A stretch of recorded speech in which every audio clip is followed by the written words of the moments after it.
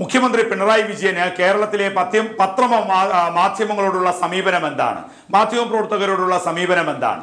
എപ്പോഴും പറഞ്ഞു വെക്കുന്നൊരു കാര്യമുണ്ട്, മാധ്യമങ്ങളെ ഇഷ്ടമില്ലാത്ത ഒരു കമ്മ്യൂണിസ്റ്റ് ഏകാധിപത്യ മനോഭാവമുള്ള വ്യക്തിയാണ് കേരളത്തിന്റെ മുഖ്യമന്ത്രി പിണറായി വിജയൻ എന്നുള്ളതാണ്. ആട്ടിപ്പുറത്താക്കപ്പെട്ട എത്രയോ സന്ദർഭങ്ങൾ പൂച്ചക്കുട്ടികളെ പോലെ മറുചോദ്യമില്ലാതെ കേരളത്തിന്റെ പത്രപ്രവർത്തകർ ഇറങ്ങി നിന്ന, ഒതുങ്ങി നിന്ന, അടങ്ങി നിന്ന ചിത്രങ്ങൾ നാം കണ്ടു കഴിഞ്ഞതാണ്. ധീര സ്വദേശാഭിമാനി രാമകൃഷ്ണപിള്ളയുടെ പിന്മുറക്കാരെന്ന് അവകാശപ്പെടുന്നവർ കോൺഗ്രസുകാരോടും BJP-ക്കാരോടും ചോദ്യങ്ങൾ ചോദിച്ച് എല്ലാ ഫ്രസ്ട്രേഷനും തീർക്കുന്നത് അവിടെയാണ്. പിണറായി വിജയന്റെ വാർത്താ സമ്മേളനത്തിൽ പോയിരുന്നാൽ ചോദ്യങ്ങളൊന്നും ചോദിക്കില്ല. പിണറായിയെ കണ്ടു കഴിഞ്ഞാൽ വിറയ്ക്കും, നാവ് വിറയ്ക്കും, നാവ് അടക്കും, ചുണ്ടുപൂട്ടും. ആ രീതിയിലാണ് കേരളത്തിലെ മാധ്യമ പ്രവർത്തകർ. ആരെങ്കിലും ചോദിക്കാൻ തുനിയുകയാണെങ്കിൽ കടക്കു പുറത്ത്, മാറി നിൽക്കങ്ങോട്ട് തുടങ്ങിയ പദങ്ങൾ ഹിറ്റുകളാണ്. എടോ ഗോപാലകൃഷ്ണ എന്നുള്ള വിളി അതും ഹിറ്റ് വിളിയാണ്. ഇതൊക്കെ കേട്ട് ഭയന്നിരിക്കും. കാരണം ഇവിടുത്തെ 99% ഇടത് അനുഭാവ രീതിയിൽ കാര്യങ്ങൾ കൊണ്ടുപോകുന്ന SFI DYFI ബാക്ക്ഗ്രൗണ്ടുകാരാണ്. അപ്പോൾ ആ രീതിക്ക് പോകും. അപ്പോൾ ഇവരെയൊക്കെ ഒന്നുകിൽ വിരട്ടിന്റെ തത്വശാസ്ത്രം എടുക്കുക, കടക്കു പുറത്ത്, മാറി നിൽക്കങ്ങോട്ട്, എടോ ഗോപാലകൃഷ്ണ എന്നീ രീതികളൊക്കെ വരും. പിന്നെ മാധ്യമ സിൻഡിക്കേറ്റിൽ കൂടെ പറയുന്നത് ഗൂഢാലോചന കുറ്റം ചുമത്തി അകത്തിടും, നീയൊക്കെ നാവെടുത്താൽ എന്ന് നേരിട്ട് പറയാൻ പറ്റില്ലല്ലോ. അപ്പോൾ മാധ്യമ സിൻഡിക്കേറ്റ് എന്ന് പറഞ്ഞാൽ പിന്നെ വരുന്നത് 120B ആണ്. ഗൂഢാലോചന കുറ്റത്തെക്കുറിച്ചുള്ള മുന്നറിയിപ്പാണ് ആ രീതികൾ വരുന്നത്. അപ്പോൾ ഇങ്ങനെ ഭയത്തിന്റെ രീതി, മറ്റൊന്ന് പ്രീണനത്തിന്റെ രീതി. അപ്പോൾ ഭയപ്പെടുത്തുന്ന രീതിയാണ് ഈ പറഞ്ഞത്. പ്രീണനത്തിന്റെ രീതിയാണ് ഇപ്പോൾ പുതിയ വാർത്തയായി വരുന്നത്. പത്രമാധ്യമങ്ങളുടെ പരസ്യ കുടിശ്ശിക 53 കോടി രൂപ ഒറ്റയടിക്ക്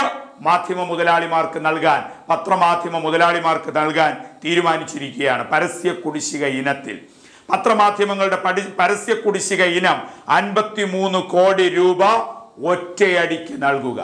നമുക്കറിയാം, മുഖ്യമന്ത്രിയുടെ വാർത്താ സമ്മേളനത്തിൽ പോയി തിരുവായ്ക്ക് എതിർവായി ഇല്ലാതെ ഇറങ്ങി വരുന്ന പത്രപ്രവർത്തകർ, മുഖ്യമന്ത്രിയുടെ വാർത്താ സമ്മേളനത്തിൽ പോയി ചോദ്യങ്ങളൊന്നുമില്ല, പറഞ്ഞു പഠിപ്പിക്കുന്ന ചോദ്യങ്ങൾ.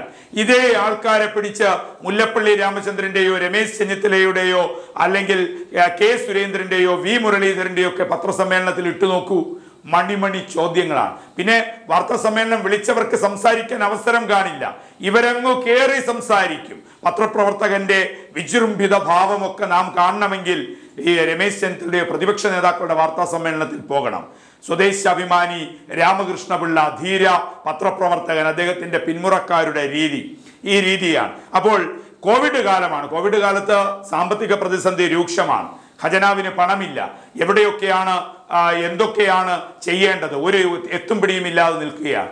ഇനിയൊരു പ്രതീക്ഷ ലോട്ടറി ഒന്ന് പുനരാരംഭിക്കണം. പിന്നെ മദ്യക്കച്ചവടം ഒന്ന് പുനരാരംഭിക്കണം. പറ്റിയാൽ ചൂതുകളിക്കും വ്യഭിചാരശാലകൾക്കും കൂടി അനുവാദം കൊടുത്ത് പണം വാങ്ങാൻ പറ്റുമോ എന്ന റിസർച്ചിലേക്ക് പോകുന്നു എന്ന വിമർശനം പൊതു ഇടത്തിൽ ശക്തമാണ്. കാരണം മദ്യവും ലോട്ടറിയുമാണ് നമ്മുടെ വരുമാനം.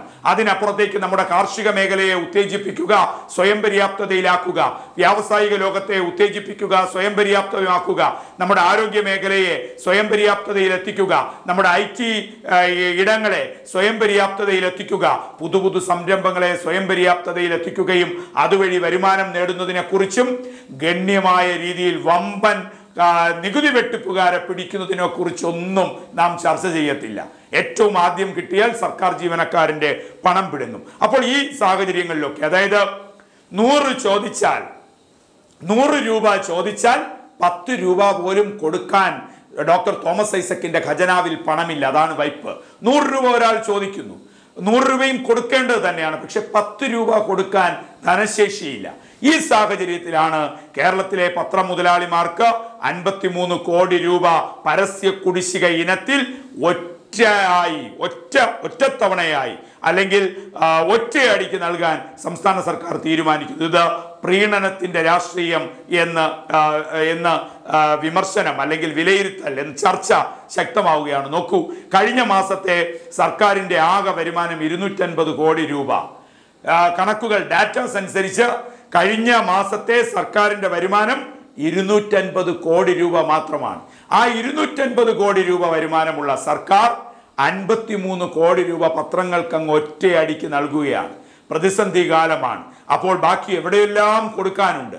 250 കോടി രൂപ വരുമാനത്തിൽ 53 കോടി രൂപ പരസ്യ കുടിശ്ശിക ഇനം അത് അതേപടി ഒറ്റയടിക്ക് കൊടുക്കാൻ തീരുമാനിക്കുമ്പോൾ അതിൻ്റെ പിന്നിൽ എന്താണ്? ചോദ്യങ്ങൾ ചോദിപ്പിക്കാതിരിക്കുക, ചോദ്യങ്ങൾ ചോദിച്ചാൽ പരസ്യം കിട്ടാതിരിക്കുക, ചോദ്യങ്ങൾ ചോദിപ്പിക്കാതെ മുതലാളിമാരുടെ കൊണ്ട് മാധ്യമപ്രവർത്തകർക്ക് ഒരു ഹിന്റ് കൊടുക്കുക, ഈ കാര്യങ്ങളൊക്കെ ആ പ്രതിസന്ധി അതിജീവിക്കുക എന്നുള്ള രീതിയിലാണ്. അപ്പോൾ ഇനി ചോദ്യങ്ങളൊന്നും വലുതായി ചോദിക്കരുത്.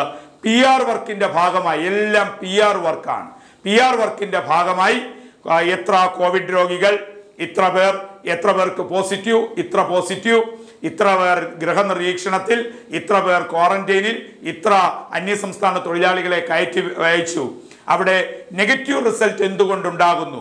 ഒരേ കേസിൽ നെഗറ്റീവ് പോസിറ്റീവ് റിസൾട്ട് എന്തുകൊണ്ടുണ്ടാകുന്നു എന്ന് ചോദിക്കരുത്. അതോടൊപ്പം തന്നെ ചില കണക്കുകൾ പൂഴ്ത്തിവെക്കപ്പെടുന്നുണ്ടോ എന്ന് ചോദിക്കരുത്. അന്യസംസ്ഥാന തൊഴിലാളികളെ മാത്രമല്ലല്ലോ അതത് സംസ്ഥാനങ്ങളിൽ എത്തിക്കേണ്ടത്. തീർത്ഥാടകരെ, വിദ്യാർത്ഥികളെ, കുടിയേറ്റ തൊഴിലാളികളെ, ഇതൊക്കെ വിനോദസഞ്ചാരികളെ, ഇവരെയൊക്കെ ഈ പട്ടികയിൽ കേന്ദ്ര സർക്കാർ ഉൾപ്പെടുത്തിയിട്ടുണ്ടല്ലോ. ചോദിക്കരുത്. അത്തരത്തിൽ ചോദ്യങ്ങളൊന്നും ചോദിക്കാതിരിക്കാൻ വേണ്ടി ഒറ്റയടിക്ക് 250 കോടി വരുമാനത്തിൽ 53 കോടി എടുത്തു നൽകിയിട്ട് അസ്വസ്ഥമായ ചോദ്യങ്ങളെ നിരുത്സാഹപ്പെടുത്താനുള്ള പ്രീണന രാഷ്ട്രീയം പിണറായി വിജയൻ മാധ്യമങ്ങൾക്ക് മുന്നിൽ നൽകുന്നു. മാധ്യമങ്ങൾ ഓർക്കുക, കേരളം സ്വദേശാഭിമാനി രാമകൃഷ്ണപിള്ളയുടെ നാടാണെങ്കിൽ ഈ 53 കോടി രൂപ ചോദ്യങ്ങൾ ചോദിക്കാതിരിക്കാനുള്ള പ്രീണനക്കപ്പമാണെങ്കിൽ മാധ്യമങ്ങൾ തിരിച്ചറിയുക, ഇത് സർക്കാരിന്റെ ഔദാര്യമല്ല, സർക്കാരിന്റെ പരസ്യം നൽകിയത് വഴി അർഹതപ്പെട്ട തുകയാണ്. അർഹതപ്പെട്ട തുക അർഹതപ്പെട്ട രീതിയിൽ വാങ്ങിയെടുക്കും.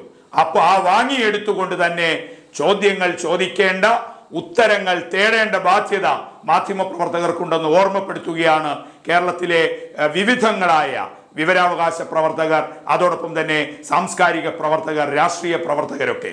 എന്തായാലും 53 കോടി രൂപയുടെ പരസ്യ കുടിശ്ശിക ഒന്നിച്ച് മാധ്യമങ്ങൾക്ക് നൽകാനുള്ള പിണറായി വിജയൻ സർക്കാരിന്റെ ഔദാര്യം വിവിധ തലങ്ങളിൽ ശക്തമായി ചർച്ചയാവുകയാണ്.